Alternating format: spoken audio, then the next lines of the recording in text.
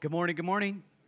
You made it to church. There's people in the courtyard still standing up, so I'm just asking. Find your seat, find your seat. Glad that you're here at Gateway. We're glad that you're actually taking the effort, and I know for some of you it's a lot of effort to get out of your seat and say hi. I know I struggle with social anxiety, and every time people start coming to church, I get nervous. So I figure I'm the pastor here, so I know there's some of you who feel the same way. So do you believe that God is good?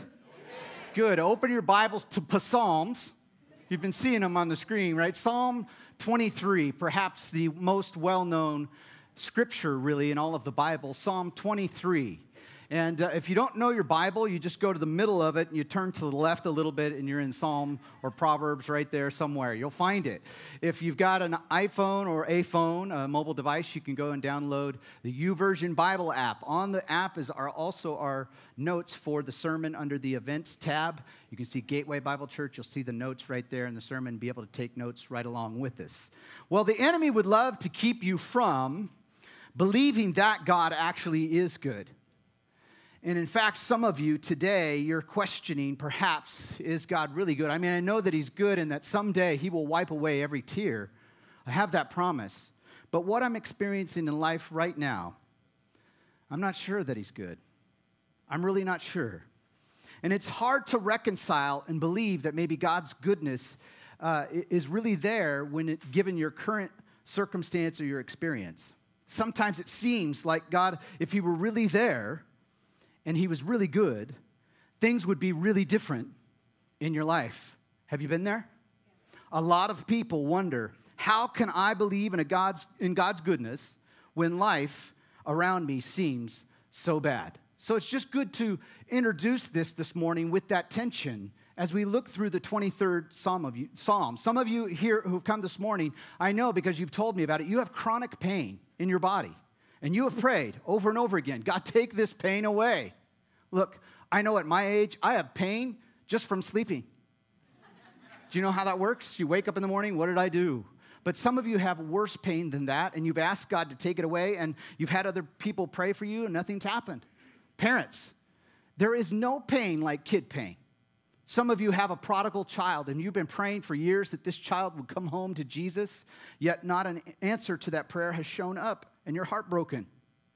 Some of you are walking through loss, the loss of a spouse. You miss their voice. You miss their touch, and yet God doesn't answer the prayer to bring them back, and you're heartbroken. Maybe there's brokenness in your family. It doesn't seem to be any kind of hope of restoration within the family. Oh, look, you got your shower this morning, and you look pretty on the outside, but on the inside, you're a mess. And I want you to know that Jesus is here to meet you today with his grace and his mercy through this psalm, Psalm 23. I want to remind you that what you see right now in life is not the complete picture.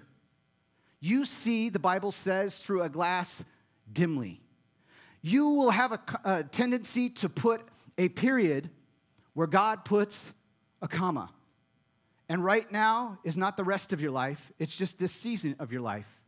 There's a greater picture to be seen. Now, I grew up in a time where I watched PBS on Sunday morning. Do you know what that is? Okay, if you're old like me, you know what that is. Once the cartoons were over on Saturday morning, you saw this guy, Bob Ross. Do you remember him?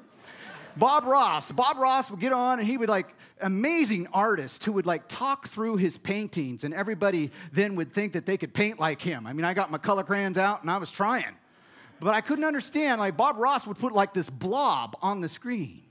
And then he'd start saying things like, oh, look at that. Let's see what we can do with this. Oh, it's a beautiful cloud. Look at this beautiful cloud just smiling back at you this morning. Look at that. And you're like, what is he seeing? This guy's on something because I don't see a cloud. And then with just a few strokes of his brush, it would turn into this beautiful cloud. And then mountains. And then trees. And you're dumbfounded somehow in that 30 minutes that he was able to do such an awesome painting. And that's how all of his paintings would go. What seemed to be just blobs of paint, miraculously, he would take them into the beautiful canvas of a picture. And this is what God is doing in all of your lives. He is taking what seems to be to you a random blob of an event that doesn't feel so good, and he's making beautiful things that you will see if you'll just hang in there. What seems to feel pointless and random actually is the work of God working in you and through you. Can I get an amen for those who've been there? That's right. The problem comes, again, where we put a period. We say, that's it. But God says, no, that's not it. So just say it with me. It ain't over. It ain't over. They used to say, when it ain't over till the fat lady sings. I know that's not appropriate today, but it ain't over. I said it. Every book in the Bible, listen, it records struggles of people trying to understand why God isn't doing something they want him to do. Every book. That's what the context of Psalm 23 is all about.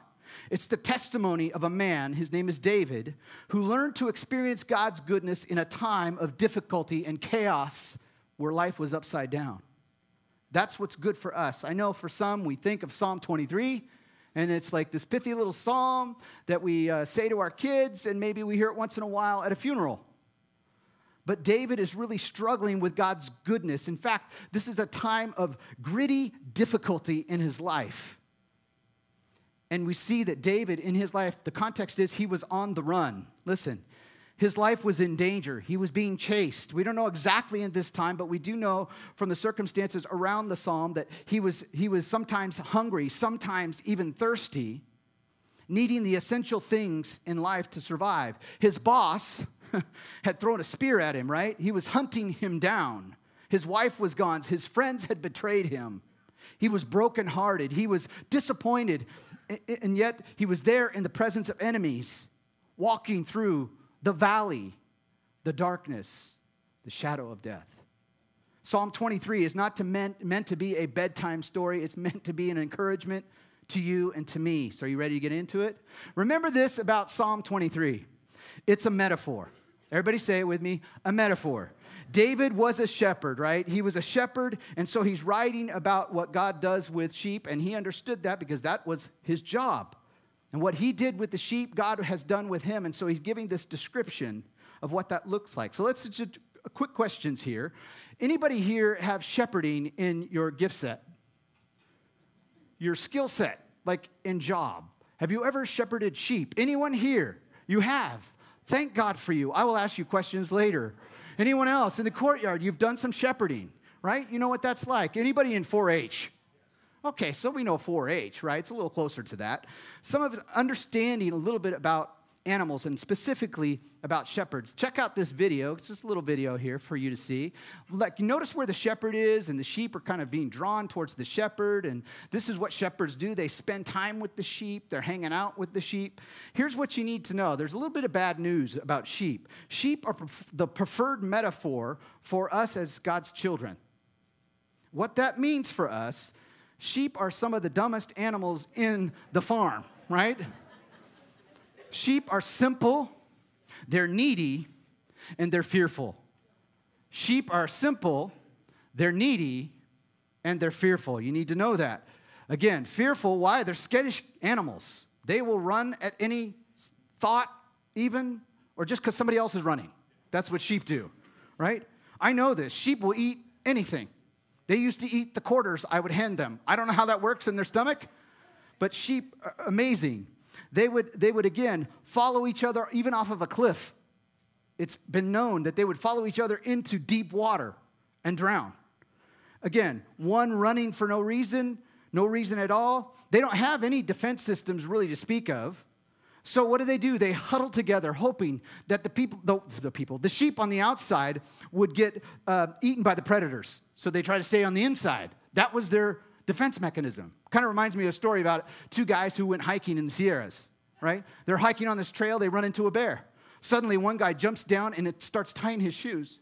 The other guy says, look, you're not going to outrun this bear. He says, I don't have to. I just got to outrun you. That's kind of like sheep, right? Their only defense system was their wool, the thickness of their wool. Again, as we look at sheep, I want you to think about this. They would often not even know where to go to eat. They would often defecate on their own food. They would often trample down the things that they were supposed to be eating. So they needed to be brought to new grass. They needed to have greener pastures. Again, For some reason, if a sheep falls over on its back, it can't roll over on its own. It's called cast. When the sheep is cast, they just fall over and they just lay there, kind of helpless. They're not like cats either. Cats are constantly cleaning themselves, licking with their tongue, and then giving you kisses. Nasty.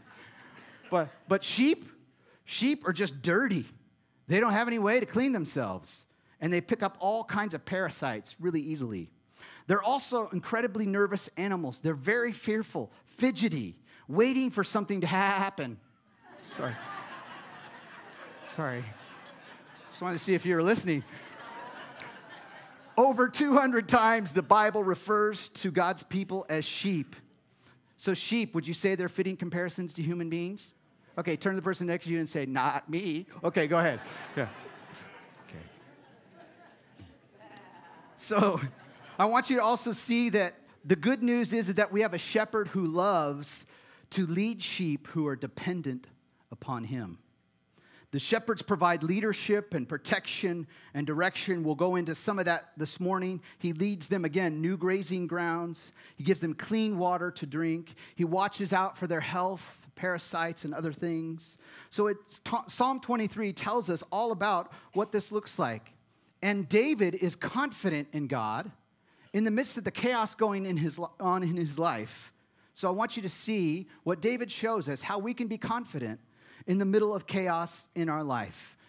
So verse 1, we're finally there. You ready? Verse 1. The Lord is my shepherd. Really important that you underline my. The Lord, Yahweh, L-O-R-D, capitalized in your Bible. Yahweh, Y-H-W-H. I lack nothing. Right? What's the King James Version? Come on, you King Jamesers. I shall not want, right? Can you say this in your life right now that you lack nothing? Can you say it that you feel secure, that you feel satisfied, that you are happy with the way things are right now in your life? Circumstantially, can you say that? Many read these words and they think that David is actually out of touch with reality because we live in a world with real world problems. You see it every day. You're experiencing some of them. Keep in mind that David had all kinds of problems. It's hard for us to imagine, but he had a broken heart. He had unfulfilled dreams. He had unanswered prayers. So how can David say, I lack nothing? The key is verse 1 again. The Lord, that's present tense, is. Everybody say is. Is. He's right now my personal. So it's present tense and my personal shepherd, right? Jehovah Jireh, my provider. That's where that comes from, my shepherd. Jehovah Jireh, literally, he is the I am that I am. That's what that's what Yahweh means. The Jewish people would use the word Jehovah whenever they would see Y-H-W-H.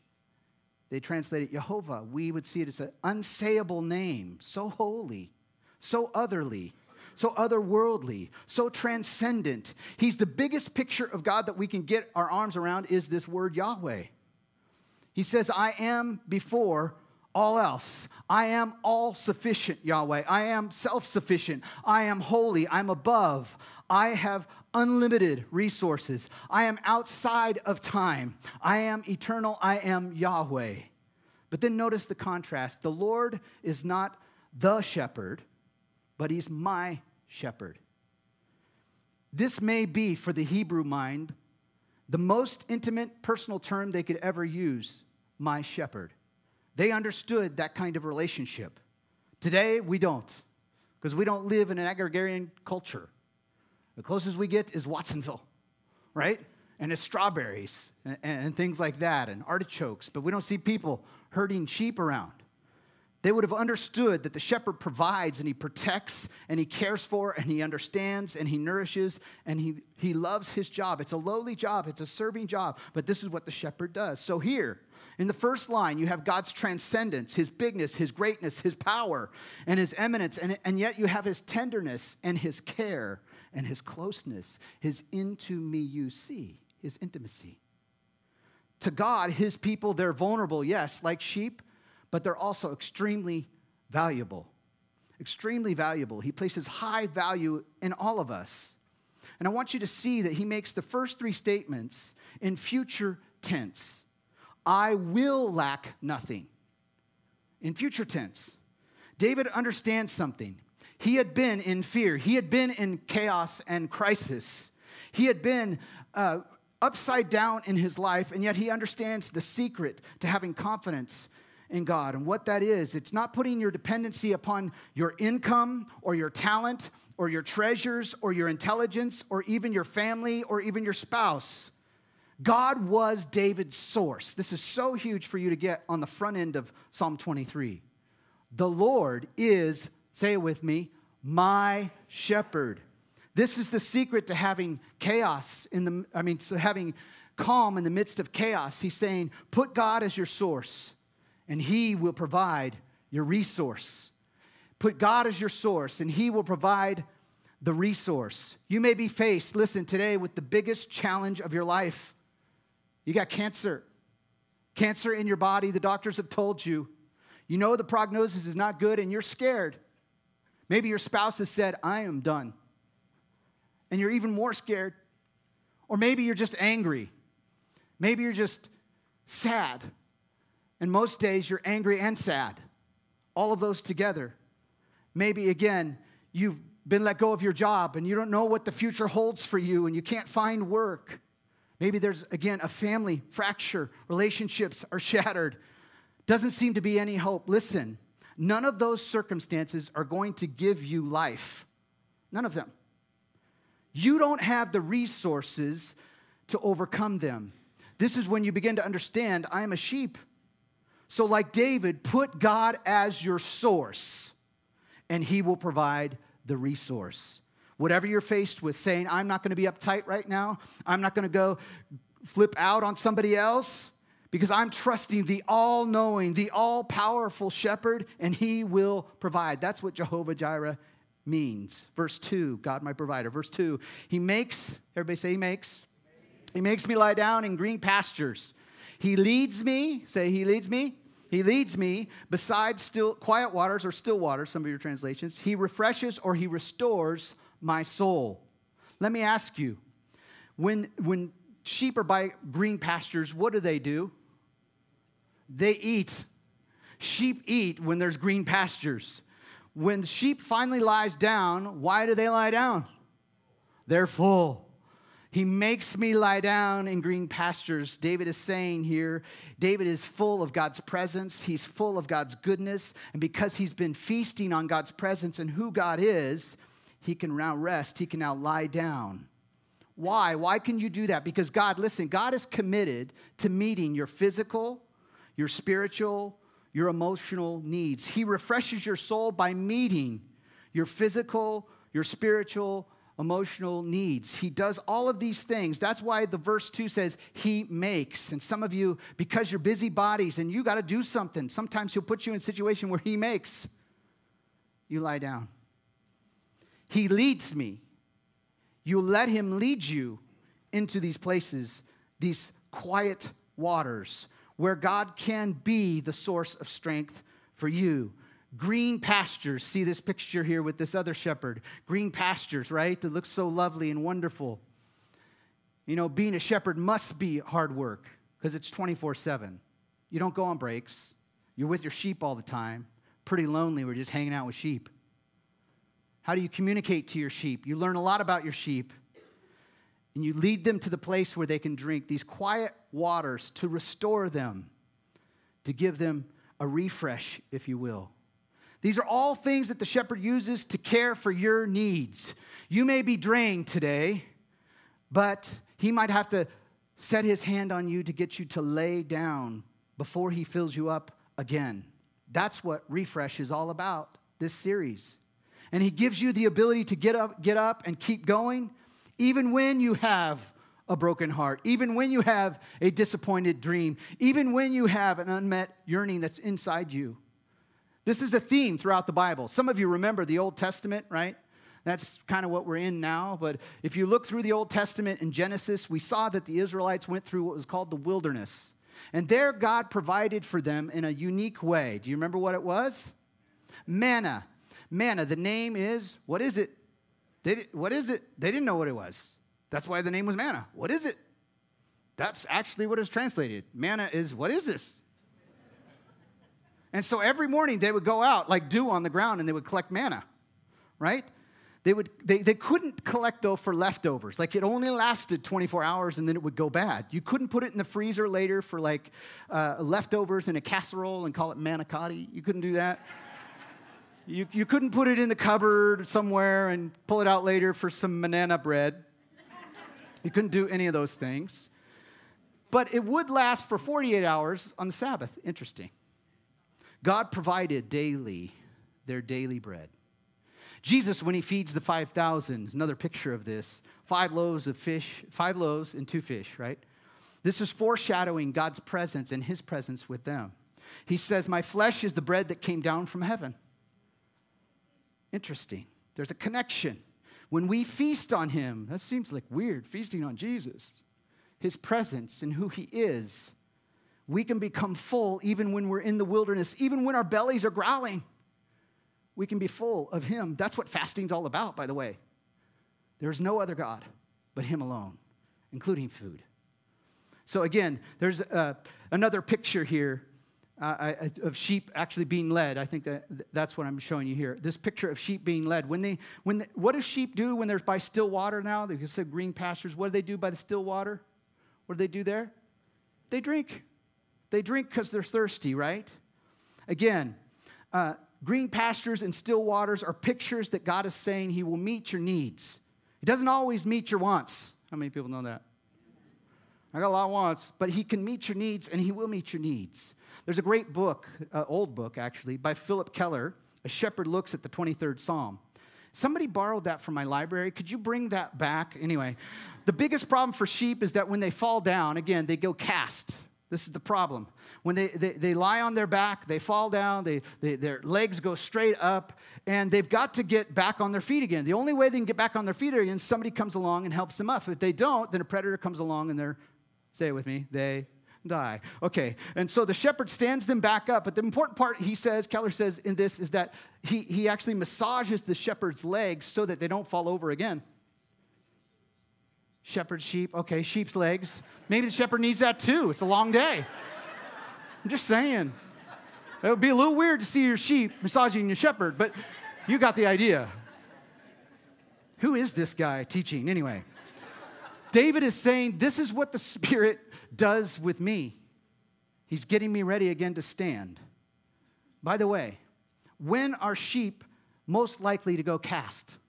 I don't know. I'm not a shepherd. I have no idea. Well, first of all, when they're laying around on the soft, comfy spots in the field and they roll over too far. Secondly, when they have too much wool, top heavy, boop. Or when they're just too fat, they step in a hole and they fall over and they can't get up, right? Again, for us, we think that the good life, the fat and happy life, is the good life. Right? But often, the quickest way that we can lose contact with the shepherd is when we get too full.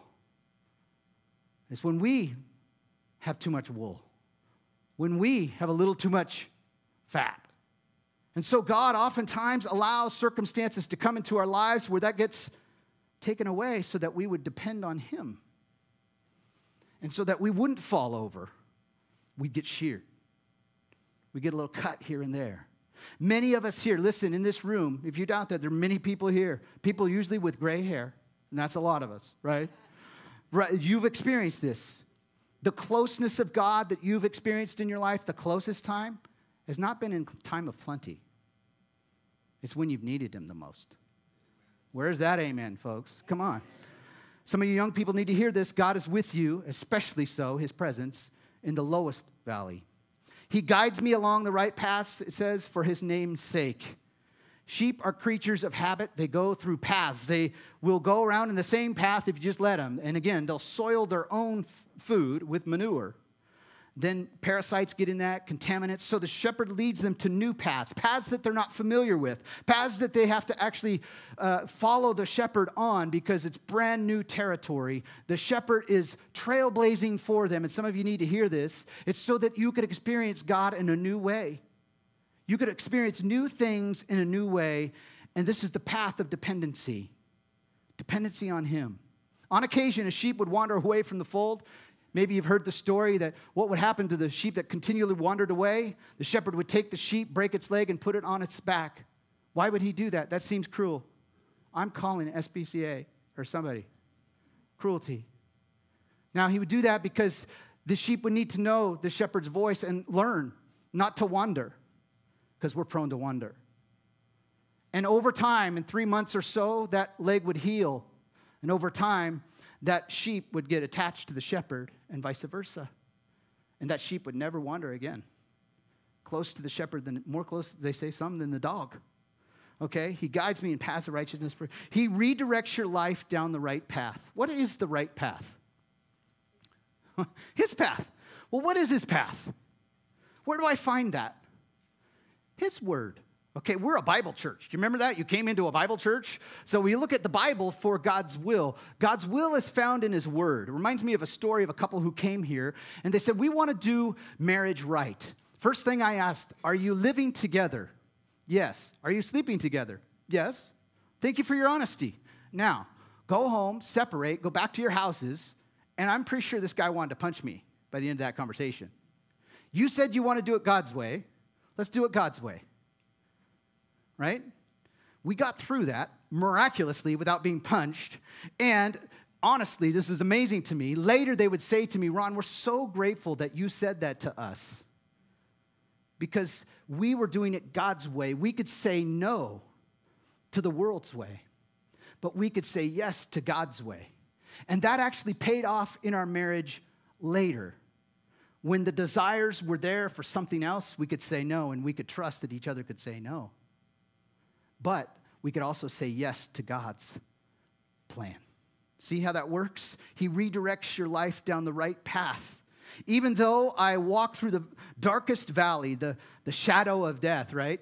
That's what some of your versions say. I will fear no evil, for you are with me. Your rod and your staff, they comfort me. Notice that David begins to talk in first person again. He to you, from the Lord is my shepherd, and He restores my soul. To you are with me. Interesting. He stops in the middle of the psalm at his lowest point, and he stops there, and as if he stops talking to the audience, he lifts his eyes to heaven, to God, and says, even in the worst places, you're there with me. I'm not afraid. I'm going to trust you. Because you are with me, I'm going to trust you. The shepherd, because of your presence, I fear nothing. I don't need anything. Now, he's not just proclaiming what and who God is. He's acknowledging that God is personally with him. Personally with him. I want you to see, I think, a next picture here. Is that up there, Aki? Picture, yes. A picture of a sheep here. And you see the shepherd's crook? You remember the shepherd's crook, that big thing? You know, it's easy to know what the hook is for, right? What's that for? Get the person off the stage? No, that thing's for getting sheep out of the briars, right? Rescuing the sheep. It's a picture of God's grace. Then the other side could be turned around, and it's used as a club. And the shepherd would use it to fight off these predators, to whack anything that wanted to get at the sheep. So what do you have in God's rod and staff? The rod, protection. His staff, to bring you out. His grace. Again, rod is His power. His staff is grace. His grace. So in the valley, you've got God's power and His hand working in you and through you, and His grace, in the other hand, working in you and through you. And He reveals His presence and His power in the shadows of life. You need to understand this. This is when He most wants to show Himself to you. So, if you're in a difficult time today, you are a great candidate for a revelation from God. He says, even though I walk through the darkest valley, what is a valley? We live in one. A valley is between what? Some mountains, right? It's a low spot between two mountains. It's dark.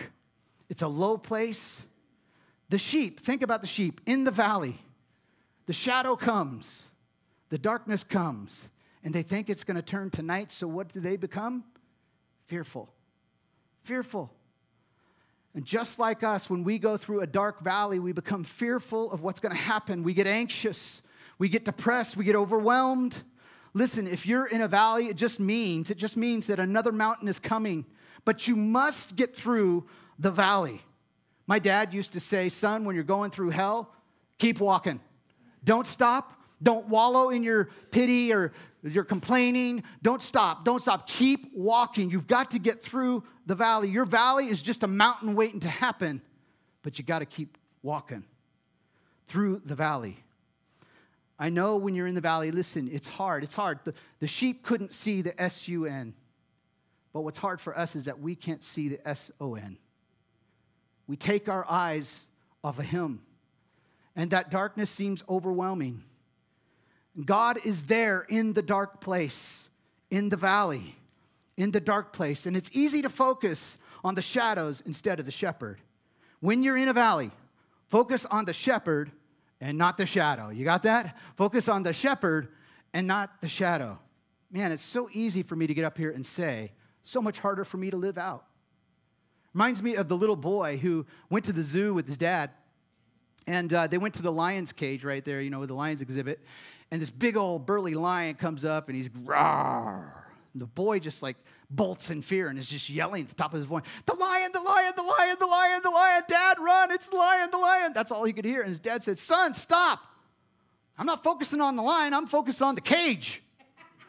Some of you need to focus on the cage. You're fearful because you're looking at the lion. The devil prowls around like a roaring lion. He's just a kitty. We serve one who's greater. Greater is he that is in you than he that is in the world. And though your circumstances may appear that he's winning right now, hang on. Walk through the valley. Keep walking. Focus on the shepherd. Some of you are confused. You're not sure who the shepherd is. You're still trying to figure that out. I'm going to give you some clarity this morning. You prepare a table before me in the presence of my enemies. You anoint my head with oil. My cup overflows. The enemy is this. Anything that threatens your security. Anything. It could be a person, a thing. It could be the devil himself. What do you do at a table? When you go to a table today at lunchtime, you're going to do what? You're going to eat. Some of you are like, I play cards. Anyway, you're going to eat and you're going to have fellowship, or you're going to hang out with others. You're going to talk. It's a time to spend time with people that you love. David is saying, in the middle of all that's going on, and the very presence of the enemy was threatening him, his security, he's sitting down with God at the table. I'm secure. I know who my Father is. I know who the shepherd is, and he holds my future in his hands. And he's satisfied, and there's peace that comes with that. Because why? Because God is his source. He's not looking at the resource. He's looking at God as the source. You say, wait a minute. If God's really David's shepherd, why does he even have enemies? Doesn't the shepherd supposed to fight off the enemies? That's a great question, but literally, David's not focused on that. He's focused on the fact that there are enemies right outside his door, the thing that threatens his security. He rests in joyful rest because he knows who he's sitting with. You know who you're sitting with? Do you know who you're sitting with? He reminds you of his consistent provision and protection. Let me remind some of you of who you're sitting with. You're sitting with the maker of heaven and earth. We've covered this the last 2 weeks. You're sitting with the one who literally helped his people get out of Egypt, all the plagues and everything else. The one who literally created all the sands on all the beaches, all the coastal beaches that we see around here, all the sands. He created all of that. And those don't even outnumber the thoughts that he has for you. You are sitting next to the creator of the universe. Let it sink in.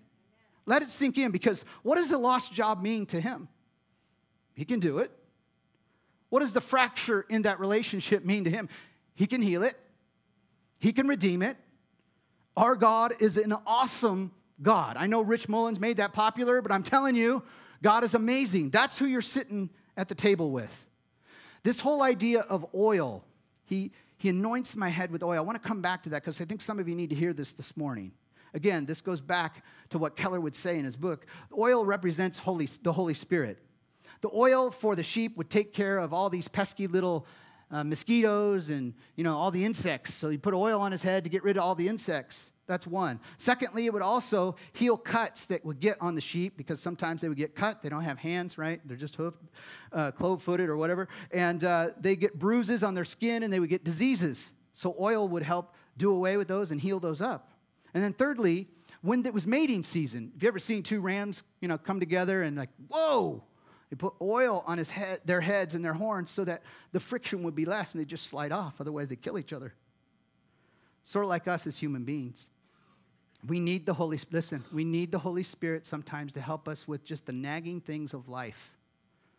Those besetting sins the Holy Spirit helps you with. The disease of sin itself. And for when it comes together to be able to forgive one another when there's conflict. How many people need a little oil in your home? Okay, you're honest. That's good. The rest of you, you're in church. Okay. So again, when we look at these things, David is saying here, listen, look who you're sitting with. The maker of heaven and earth who sent his son to die for you on the cross, that when you were his enemy, when you were far from him, dead in your sins, God rescued you. He didn't just give you a new game plan. He wasn't your life coach. He rescued you. You were dead in sin. That's who you're sitting next to. And he anoints your head with oil.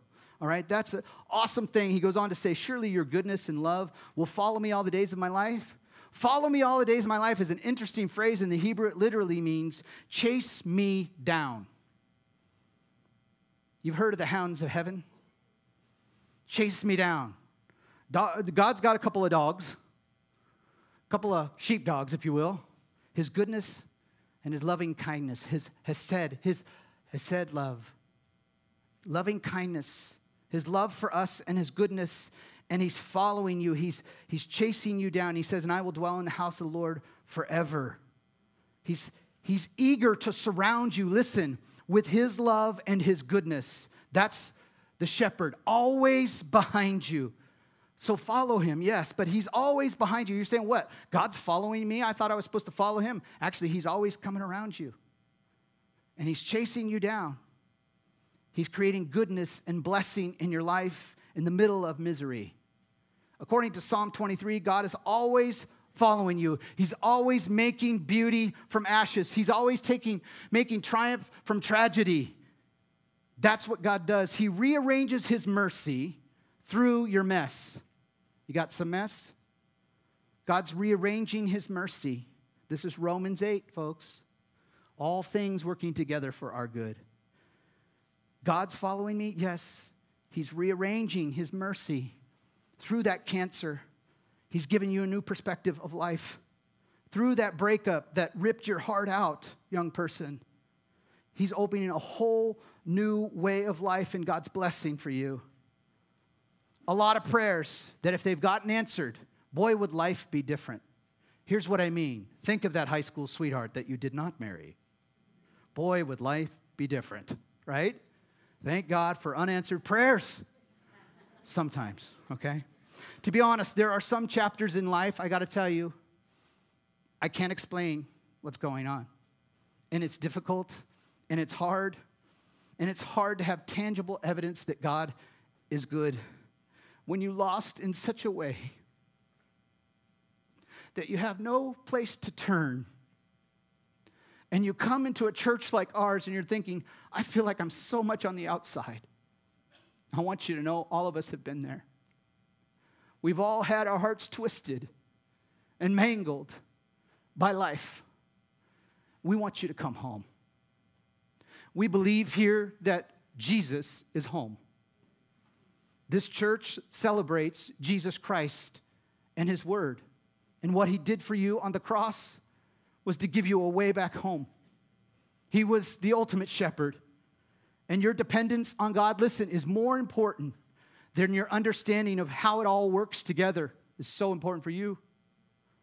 Your dependence on God is more important than your understanding of how it all works together. Hudson Taylor says this, the great missionary to China. He says, God wants you to have something far better than riches and gold or personal charisma or talent. And that is helpless dependence upon Him. Are you here? Do you have an unanswered prayer? If you do, can I just encourage you?